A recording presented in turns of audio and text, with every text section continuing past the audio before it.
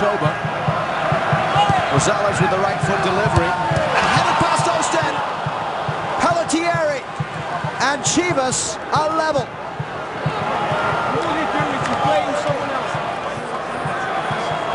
Well, Vancouver get caught with a number of picks. Just don't stay tight enough with their man. You have to get touch tight to a player when you're marking in the box. Whitecaps just don't do a good enough job of that. No one picking up Pelletieri. He's wide open, gets in between players, downward header. Great technique. David Osa can't get down quick enough.